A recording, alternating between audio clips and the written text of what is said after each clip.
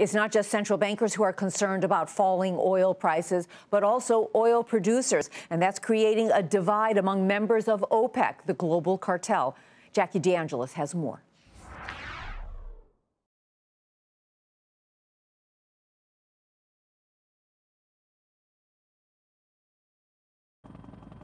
Oil prices continue to slide on concerns about global growth and a market that's well supplied. But in recent weeks, many have been questioning how low oil can go before producers are squeezed.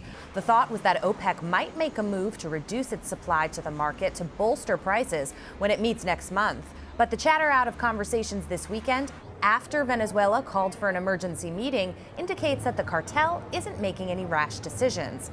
Middle Eastern OPEC members have a high cost to produce, many in the triple digits. And with the price below $90 a barrel, some are already feeling the pinch. But according to reports, Saudi Arabia, one of OPEC's most outspoken members, is aggressively courting new customers in Europe and is comfortable with the drop in prices. What it signifies to me and other traders on the floor is that Saudi Arabia is taking a every member for himself mentality.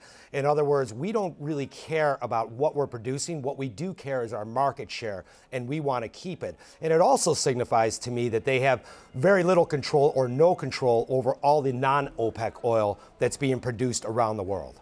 Traders tell me there's no need to panic at the moment. They recall when crude prices dropped from $140 to $33 in 2008 because of market uncertainty and dollar fluctuations. They say break-even prices were equally as high then, and we're a long way from 33 right now. But still, some look to crude pricing as a leading indicator of the overall economy. Crude's fall could mean worse things to come for the stock market, which has already been jittery. For Nightly Business Report, I'm Jackie DeAngelis.